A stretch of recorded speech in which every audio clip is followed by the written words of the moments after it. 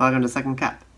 Today I'm going to be talking about coffee that's too hot to drink.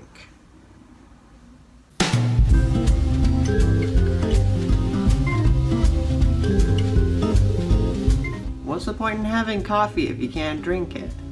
Why do people like it so piping hot? We had a house guest the other day and she's like, I want it so hot it burns my throat. Why do people like that?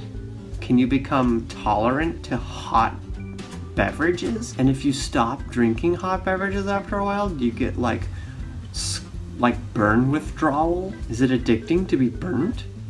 Is that why people go to the beach so often? Maybe I should try it.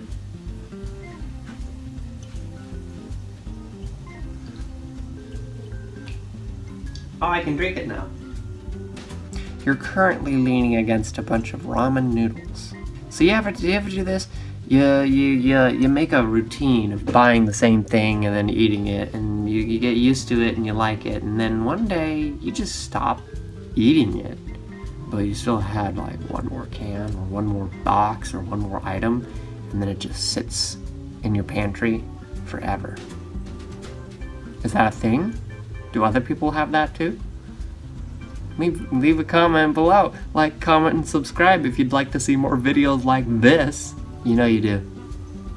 I do too. Send me your videos of you rambling to yourself, and I will like, comment, and subscribe for more.